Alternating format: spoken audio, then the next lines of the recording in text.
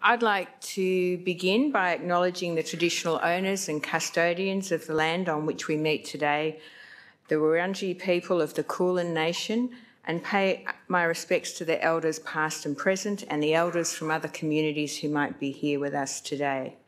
So it's my great pleasure to introduce Tom Hayman. Tom's done his PhD in my laboratory. I have to say it's not been a straightforward project. There are some PhD projects that go like a dream. This one did not, but and I think it's a credit to Tom that he's persisted with it, and I think also a credit to his resilience as well as his scientific credibility as well. As you'll see, it really refutes something that's sort of been in the literature for a long time, and I think these types of studies are just as important as the ones that show us something new. So with that, I'm going to hand over to Tom.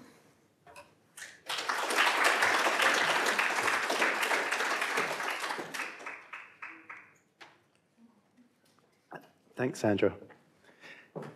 Today I'm going to talk to you about the main project that I've been working on throughout my PhD, where I've shown that contrary to the widely established literature, that RIPLET and not TRIM25 is required for an endogenous regard-dependent antiviral response. So viral infections are a significant global health issue, with seasonal outbreaks of influenza to the millions of people living with hepatitis B and C and HIV/AIDS. And it's critical that we have underlying understanding of the fundamental way our bodies fight off viral infections so we can discover and develop new treatments to prevent viruses. So our innate immune system is our first line of defense against viral infection. Different classes of virus contain different nucleic components in their genome that are released into cells during infection, and the host cell pattern recognition receptors of the innate immune system can recognize these non-self invaders and initiate an innate immune response to combat the infection. Pattern recognition receptors vary based on their cellular location and recognize viruses based on genomic class. For instance, toll-like receptors are transmembrane sensors of DNA and RNA viruses. Rigi-like receptors are cytosolic sensors of RNA viruses, and the cyclic GMP-AMP synthases are cytosolic sensors of DNA viruses. So I'll be focusing on the Rigi-like receptors today, and specifically on Rigi itself. Rigi contains two card signaling domains, a central helicase domain and a C-terminal domain, and together the helicase and C-terminal domain recognize and bind viral RNA. Rigi is critical for the detection and control of single-stranded RNA viruses such as influenza A virus, rabies virus, Ebola virus, and Sendi virus, but also double-stranded RNA viruses. There's some dispute in the literature as to the specific ligand that Rigi recognises, but it's accepted that the RNA, that a 5' triphosphate cap is required for Rigi to distinguish self from non-self. And it can respond to double-stranded RNAs, defective interfering RNAs such as those produced when Sendi virus replicates, as well as viral genomic panhandle RNAs. So this is an overview of an influenza A viral infection of a cell. So upon being endocytosed into the cell, pH gradient in the endosome causes disassembly of the virus and release of its components into the cytoplasm. And here, viral RNAs and proteins form a complex that's shuttled to the nucleus. This results in subsequent RNA replication and mRNA synthesis, leading to protein production and the subsequent spread of the viral infection. Rigi is able to recognise the viral RNAs produced in this process, and once it does this, it undergoes a conformational change that allows it to become active and interact with its downstream adapter, the mitochondrial antiviral signalling protein, or MAVS. MAVS activation causes subsequent signalling through downstream pathways, NF-kappa B and IRF3 and 7 pathways, leading to the transcription of a number of pro-inflammatory cytokines, including type 1 and type 3 interferons. And it's these interferons that are really critical for the control of the virus, because they're able to bind their receptors on the infected and surrounding cells and induce interferon receptor signaling.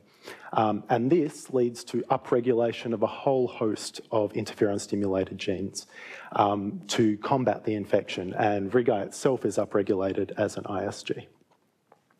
So as you can imagine, tight regulation of this inflammatory response is critical, because underactivation of the innate immune system can lead to the host succumbing to infection, whereas overactivation can be debilitating and lead to a number of pro-inflammatory disorders. And as you can imagine, RIGI itself is tightly regulated, and this is predominantly through phosphorylation and ubiquitination. RIGI is held in an auto-repressed state in the steady state in cells by phosphorylation at a number of key residues. And upon binding viral RNA, it undergoes a robust dephosphorylation event and a conformational change, leading to the exposure of its card signaling domains. And this conformational change also allows access to RIGI by the E3 ligases RIPLET and TRIM25, which provide activating K63-linked ubiquitin chains, and TRIM25 has also been shown to be able to provide non-covalently linked stabilising ubiquitin to RIGI. There's a second layer of regulation where these activating K63-linked ubiquitin chains are removed from RIGI by deubiquitinating enzymes, as well as E3 ligases attaching K48-linked chains, which are degradation signals, to downregulate RIGI. The key step in RIGI activation is formation of a tetramer, and RIGI does this through its card domains. And here you can see a crystal structure of that RIGI tetramer with the card domains shown in blue and pink. And you can see in this case, it's stabilised by non-covalently attached ubiquitin molecules. The RIGI tetramer is then able to interact with MAVs and cause MAVs aggregation, which is what propagates the downstream signal. And TRIM25 is published to be the E3 ligase that provides this activating ubiquitin to RIGI. TRIM25 contains an N-terminal ring domain, which confers its E3 ligase activity, 2 B box domains, the function of which is relatively unknown, a coil-coil dimerization domain, and a C-terminal price-bri domain. And the price-bri domain is what allows TRIM25 to bind to the RIGI cards to target its substrate RIGI for ubiquitination.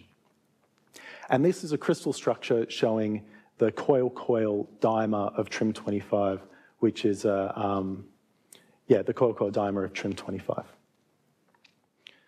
TRIM25 can also dimerize through its ring domain, so it's thought to be able to form slightly higher order molecules as well. And this is what is generally accepted in the literature for TRIM25's mechanism of action on RIGI, whereby through its price-bri domain, it can recruit the RIGI card domains and recruit an E2 ligase through its ring domain, and thus ubiquitinate the RIGI cards, activating RIGI. So I've got this slide here for a couple of reasons. First, to show that TRIM25 has been published to be absolutely critical for RIGI signalling, and these are high-level publications with a high number of citations. And the second reason why I've got this here is to show that a number of the same people have been involved in many of the publications of TRIM25 and have used the same techniques to investigate its mechanism of action. So there's very little data done in knockout, TRIM25 knockout cell lines, and none done in TRIM25 knockout mice in the context of a viral infection. But these are figures from the original Nature paper describing TRIM25, showing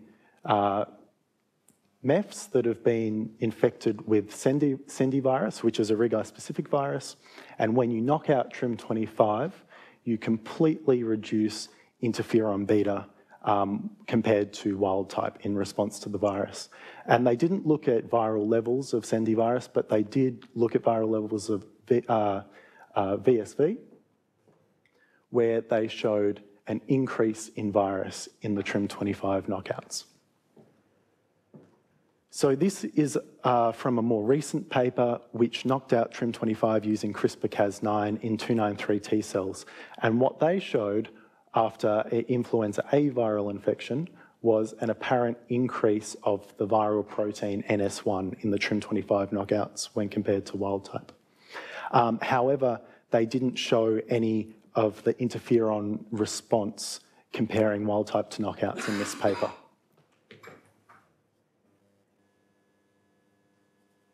So there have been some inconsistencies lately in the literature around TRIM25. So this is a paper on RIPLET.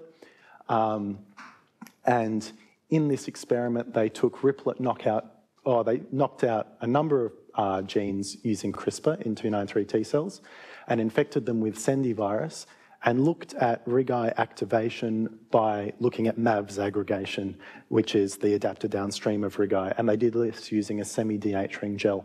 And you can see in the RIPLET knockout, you completely lose MAVS aggregation, but not in the TRIM25 knockout. And this is the same with signalling downstream of MAVS. So there's been a couple of problems with the way experiments have been done in the TRIM25 literature. So firstly, TRIM25 knockout MEFs have been shown to have a growth defect compared to wild-type MEFs. But probably more importantly, most of the functional analysis of TRIM25 has been done in overexpression reporter systems. So the main assay that has been used is a luciferase reporter assay, where the RIGI 2 cards alone have been overexpressed, and the 2 cards are no longer auto-repressed by the rest of RIGI, so are able to signal by themselves. And in this experiment, when you increase overexpression of TRIM25, you specifically increase activation of the RIGI cards as measured by interferon beta luciferase promoter activity.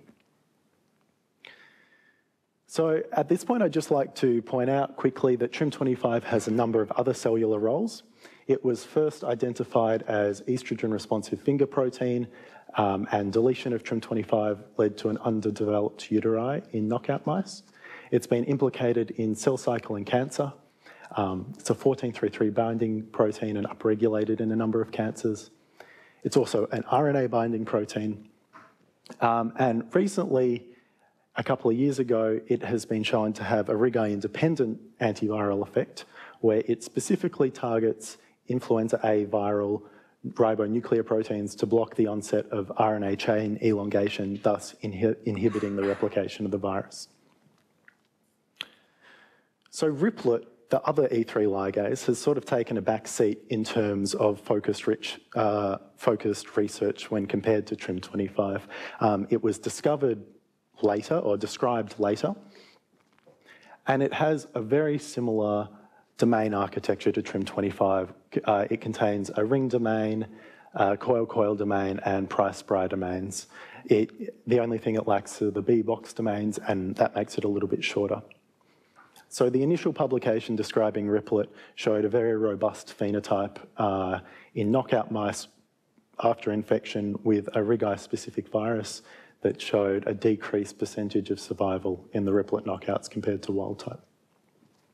They also looked at knockout MEFs infected with a couple of different RIGI-specific viruses, as well as a RIGI-specific RNA ligand, and showed that the RIPLET knockout MEFs are no longer able to produce interferon beta in response to these RIGI-specific stimuli.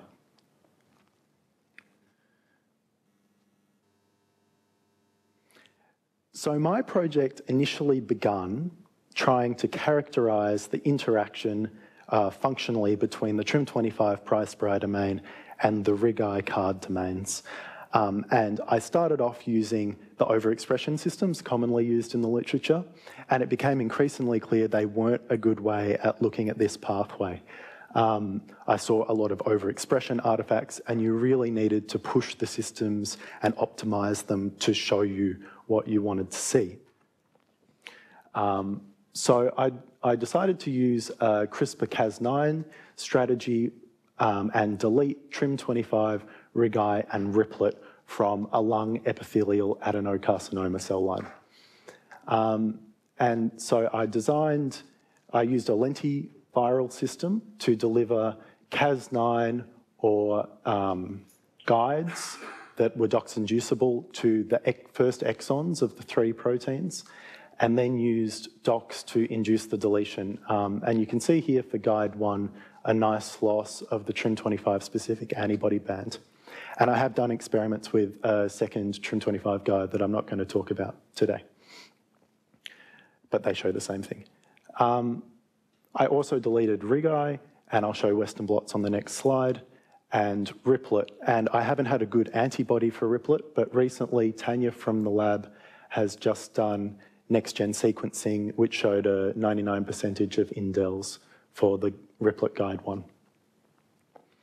And I'd just like to point out quickly that my TRIM25 knockouts grew normally as wild types over a 7-day period. So working with these knockout cell lines and looking at these proteins endogenously, it became increasingly clear that RIPLET, but not TRIM25 deletion, impairs the RIGI antiviral response. And we're currently responding to reviewers' comments to our manuscript on this, and I'd just like to go through the data from that manuscript now.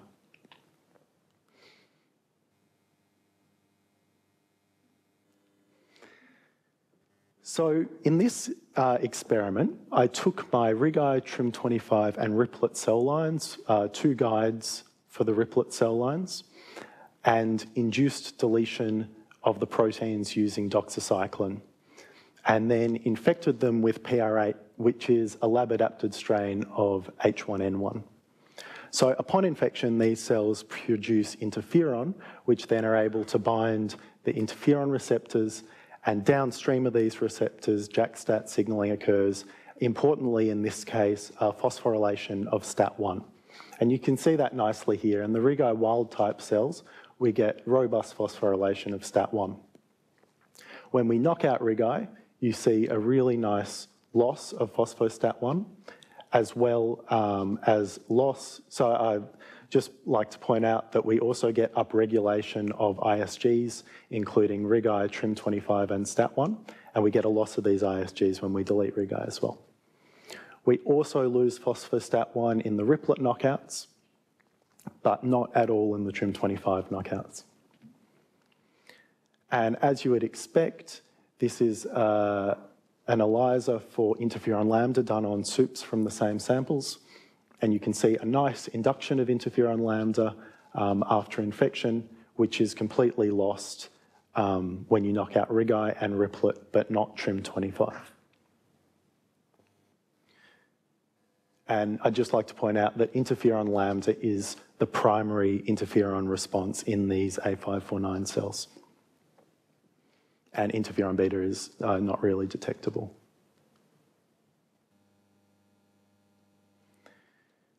So one thing we wanted to do was look at the interferon response in these cells more globally to see if there were any situations where TRIM25 was important for it. And we did this using mass spectrometry and a global proteomic approach on infected A549 cell lysates.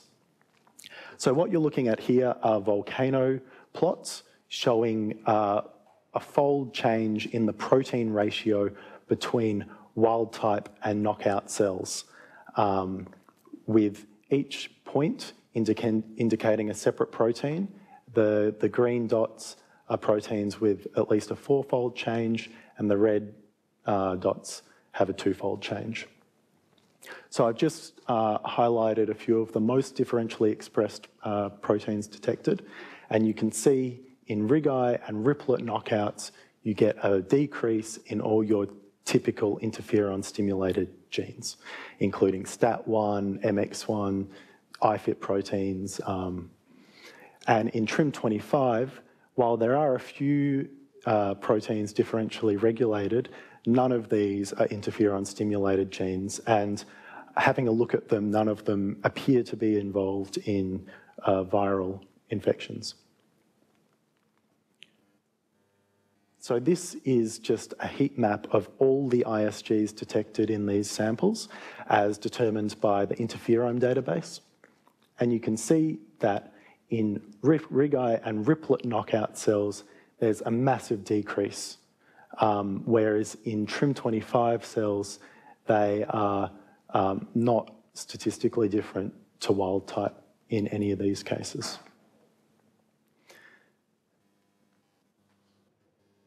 So surprisingly, we didn't see any change in virus despite this complete loss of interferon signalling. And this is kind of unexpected this is kind of unexpected. So we detected all of the influenza A viral proteins in these samples, but as you can see, none of them were really different when you compare knockout to wild type. So a collaborator of ours, Michelle at the Hudson Institute, did some plaque assays for us, and plaque assays are sort of the gold standard of looking at virus, and they show you the exact viral titer that's present in your samples.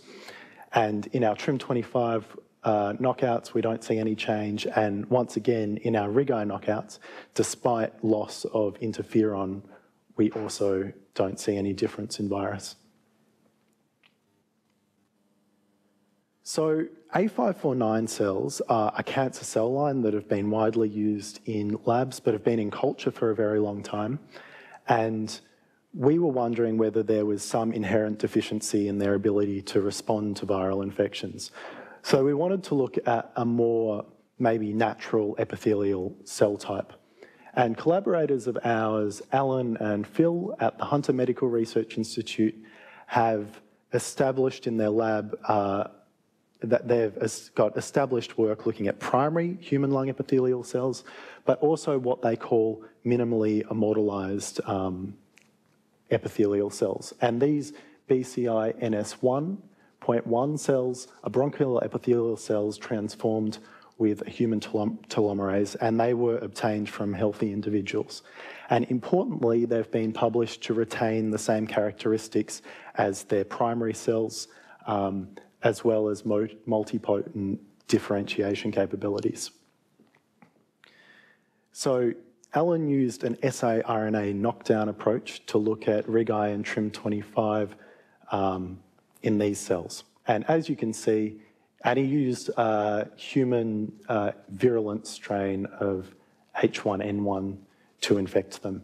And as you can see, you do get a significant increase in virus when you knock down RIGI, but you don't really see this when you knock down TRIM25. And this is mirrored in the interferon signalling, where he looked at interferon beta and lambda, where you see a loss of interferon when you knock down RIGI, but not when you knock down TRIM25. So he also overexpressed TRIM25 in these cells, as overexpression is the most commonly used system in the literature to look at TRIM25.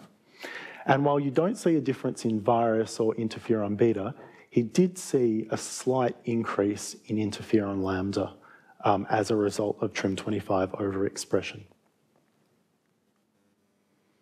So these are Western blots from similar experiments where you can see the knockdown, you can compare infected versus uninfected cells with RIGI knockdown, TRIM25 knockdown, or RIGI and TRIM25 knockdown together. And you can see that the knockdown efficiencies are quite modest, but you still get reduction in signalling downstream of RIGI and MAVs.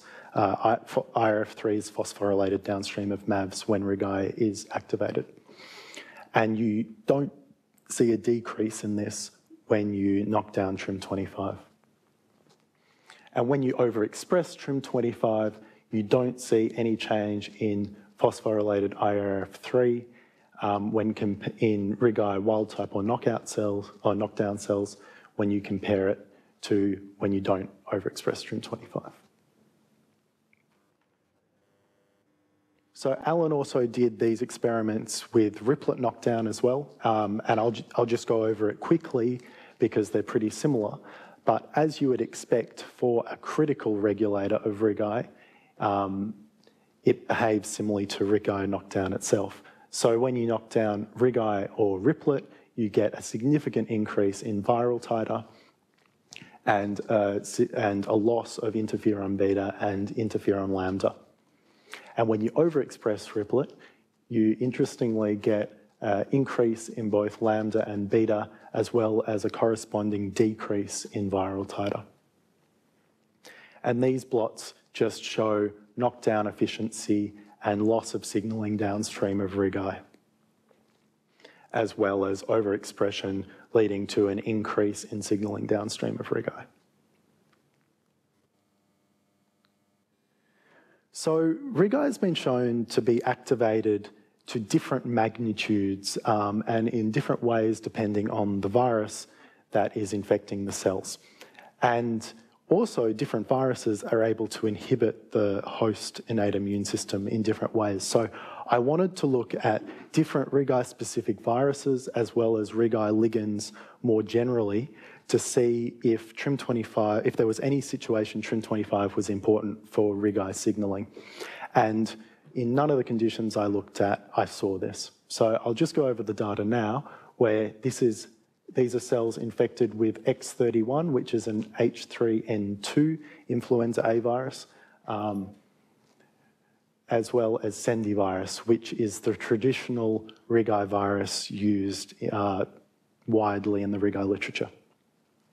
And you can see that when you knock out RIG-I, you get loss of phosphorylation of STAT1. You can see the nice deletion of RIG-I. And that's the same with both X31 and Sendi virus. And then when you knock out TRIM25, you don't see this. And if anything, it looks like there's maybe even a slight increase in interferon signalling in the TRIM25 knockouts.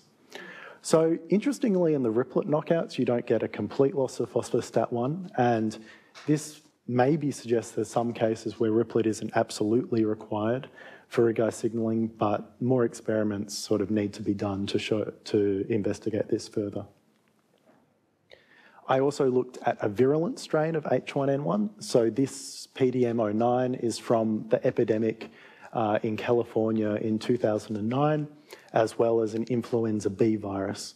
And once again, in the RIG-I and RIPLET knockouts, you see this dramatic loss of phospho-STAT1, whereas in the TRIM25 knockouts, you don't see this.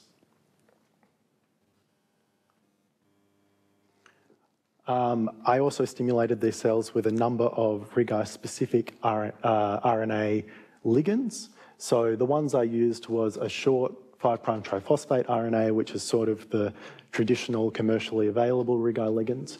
I used low and high molecular weight poly-IC, which is a synthetic ligand that activates RIG-I-like receptors as well as TLRs, with low molecular weight poly-IC being meant to be more RIG-I specific.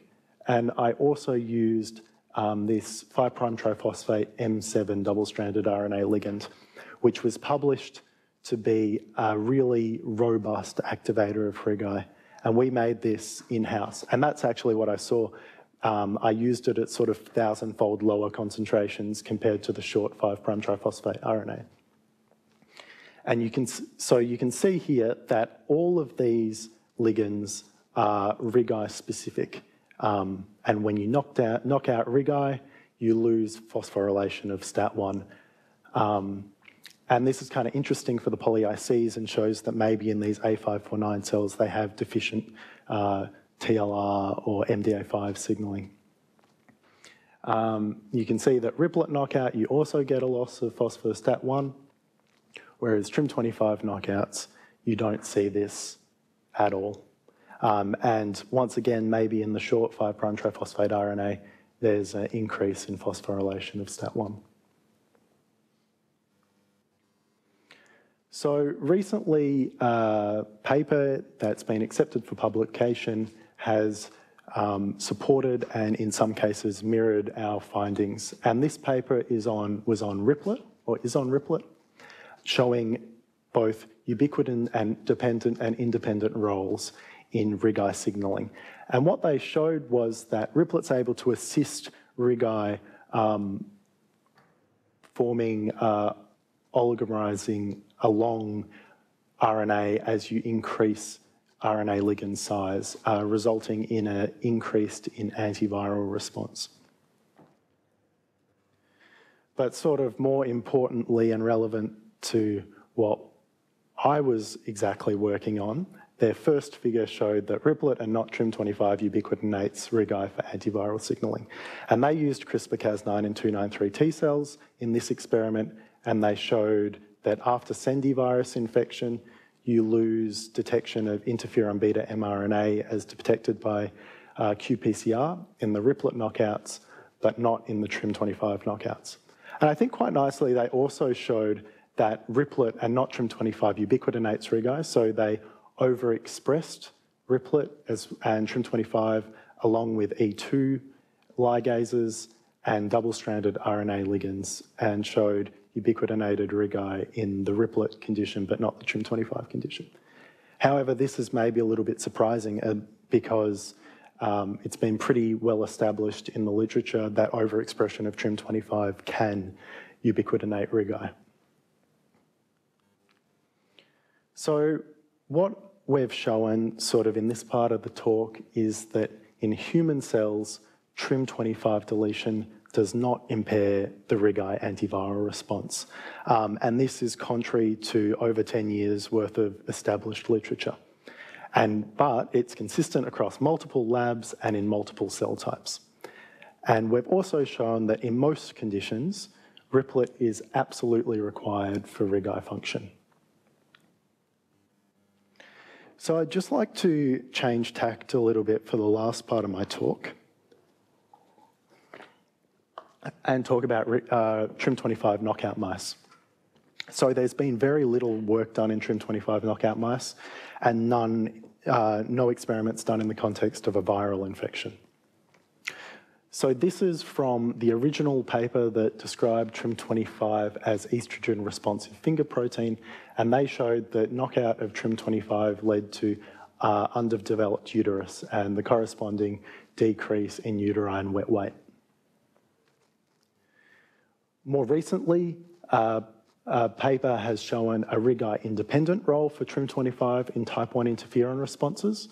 So they used a model for cerebral malaria where they infected the mice with Plasmodium burgii.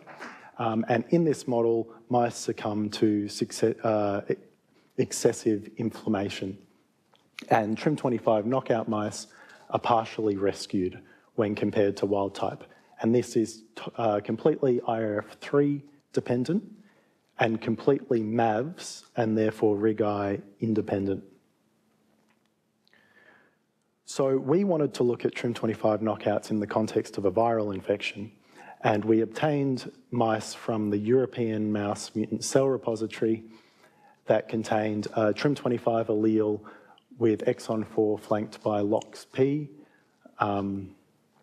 and these were crossed to a deleter strain containing a Cre recombinase under a ubiquitous promoter.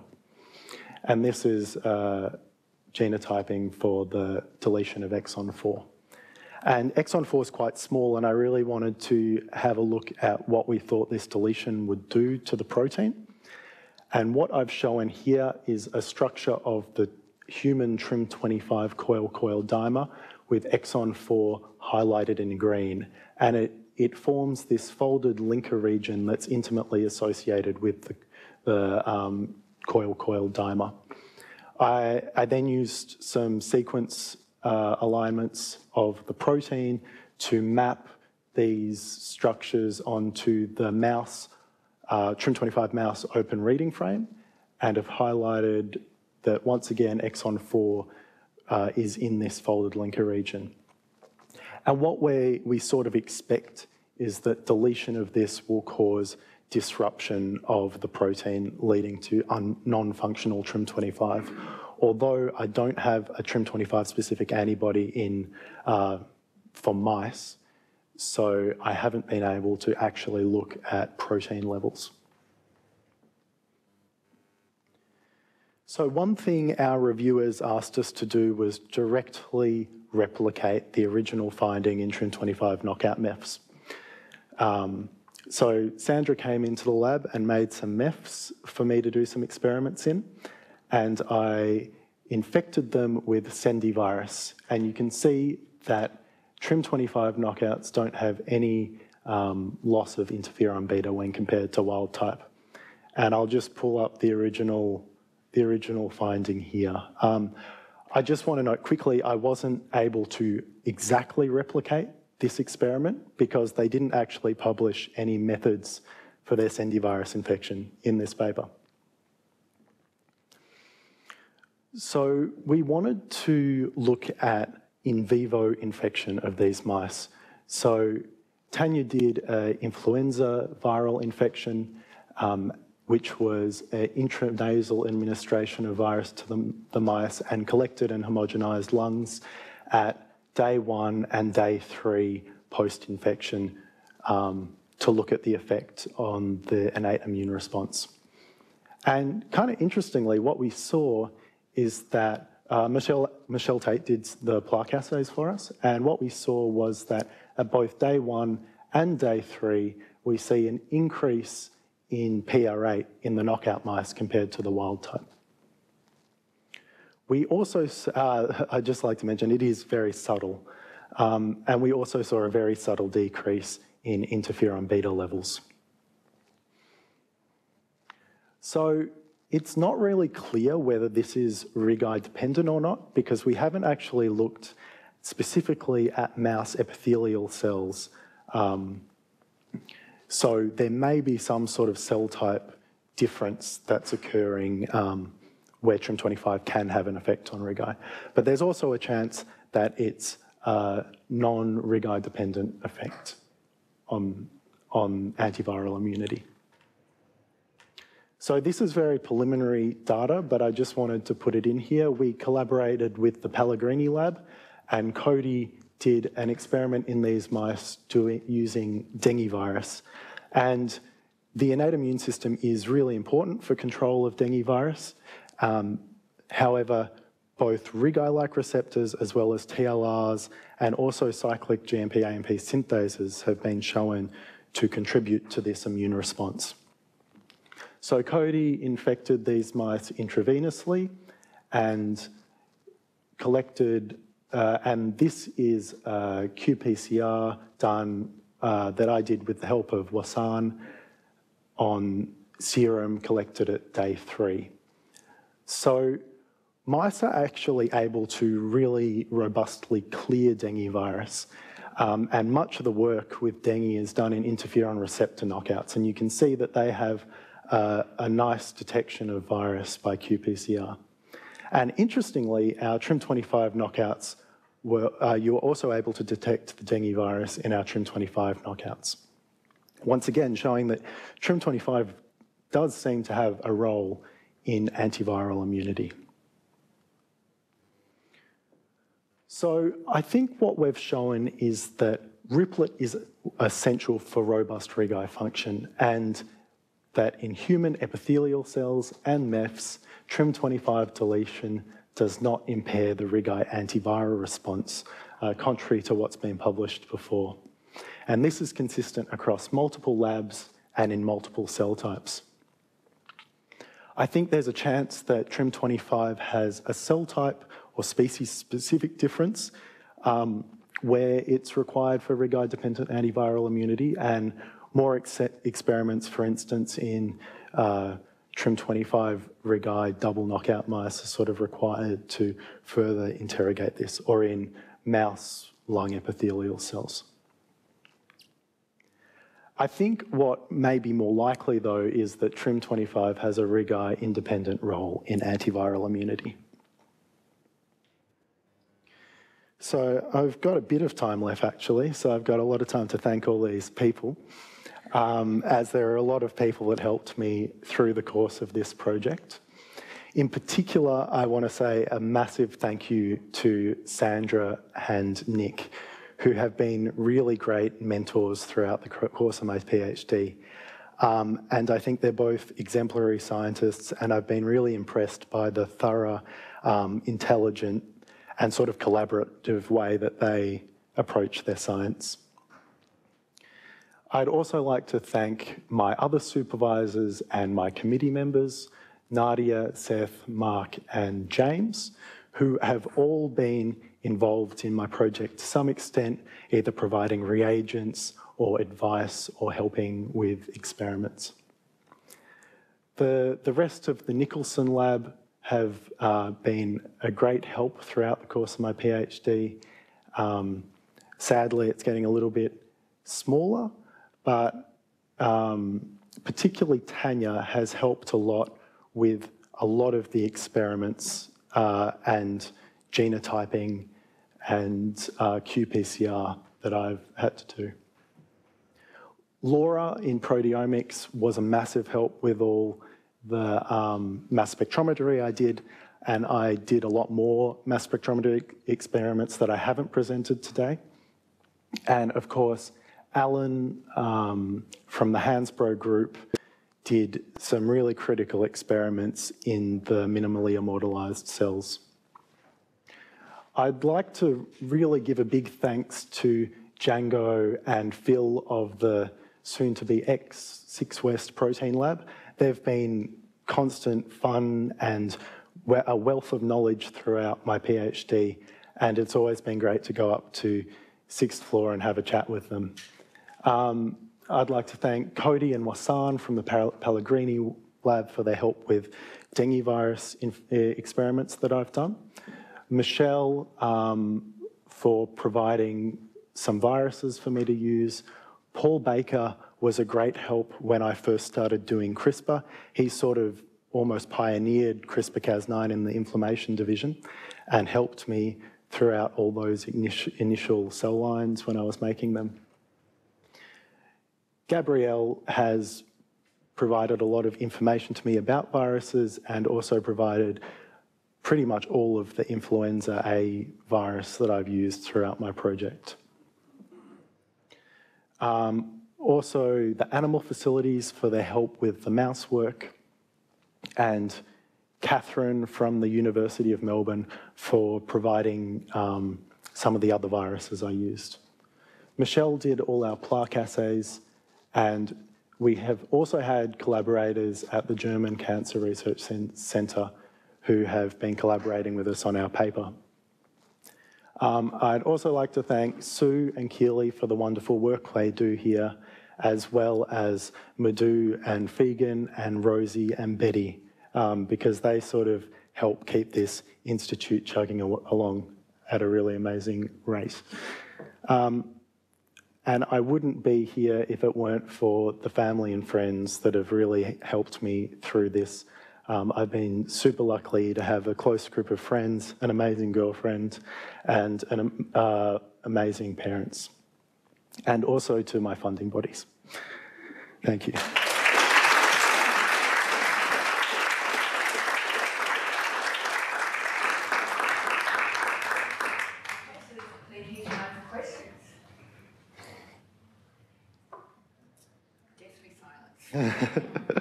I must have been convincing Sophie. Have you contemplated doing RNA-seq, which presumably would be more sensitive than proteomics, in trying to identify what the TRIM25 antiviral response might be? So we did contemplate it initially, but because most of the work I was doing was with protein, we didn't really go down that route. But it is quite a good suggestion.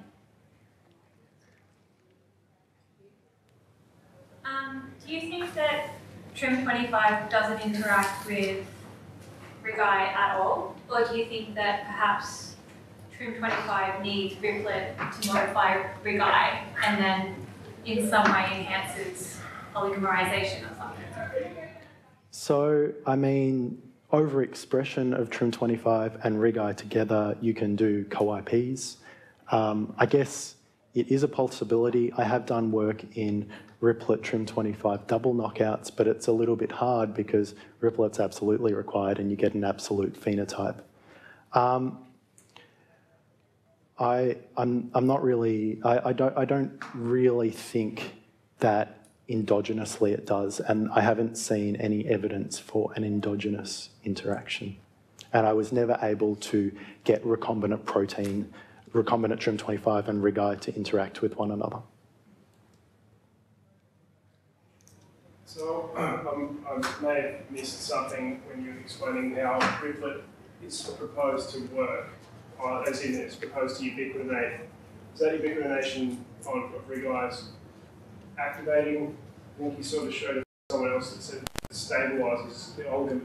Yeah, so that's from the recent paper that's in press. It's not so clear. It ubiquitinates the C-terminal domain. That's been shown, but it hasn't been looked at in the depth that TRIM25 has been looked at. So specific residues have been looked at for TRIM25. Is the ubiquitination dependent on viral activation of RIGI? Or yes. So you never have ubiquitination without the double-stranded RNA there? No, you don't seem to. Okay. I was just wondering if anyone's mutated residues in those, in RIGI. Is that what's been done? They've mutated to lysines and then that, and there's no antiviral response?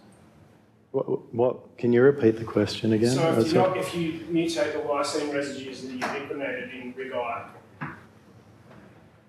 yes. By RIPLET, yeah. Does that knock out all antiviral response? Well, it does, but sort of those have been done in overexpression. So those were done in overexpression systems. So Tom, when you opened talking about sort of the role of TRIM25 in the literature, you cited both overexpression and use of RIGI reporters with a sort of minimized RIGI as potential sources of spurious results. So have you tested any of your knockout, like your CRISPR knockout ones, with those minimized reporters to see if you can sort of tease out how much of the published data using that reporter system is good? So I did make knockout 293 T cells, which is sort of what all the reporter systems have been done in. And you do get a specific enhancement of RIGI signalling from the overexpression. I haven't used overexpression reporter systems in the A549 cells. They're a bit harder to transfect. You get quite a low transfection efficiency. But I have overexpressed TRIM25 and it does enhance interferon responses.